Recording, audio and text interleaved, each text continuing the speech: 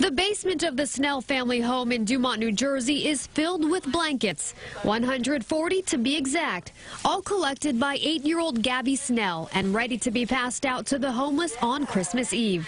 People don't have the big things or the little things, so I wanted to really just help. The idea came from a conversation Gabby had with her mother, who explained not everyone has a home or a warm place to sleep at night, a difficult concept for the little girl to grasp. When she realized that, she was just like she couldn't believe it. It was like, wow, how can we help?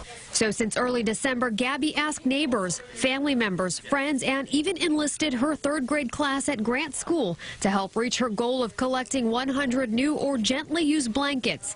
With the help of the nonprofit group NJ Food and Clothing Rescue, she'll distribute the blankets along with wet ones and homemade treats to those in need in Newark. Executive Director Phil Stafford says every little bit helps. It's really heartwarming when you see little kids doing this, because this is how you change the world. And for Gabby, she's learning the true meaning of this season of giving. How do you feel about helping all these people?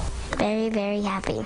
All of the donated items, including Gabby's blankets, will be passed out on Saturday starting at 11 a.m. behind Penn Station in Newark at Peter Francisco Park. In Passaic, New Jersey, Tracee Carrasco, CBS 2 News.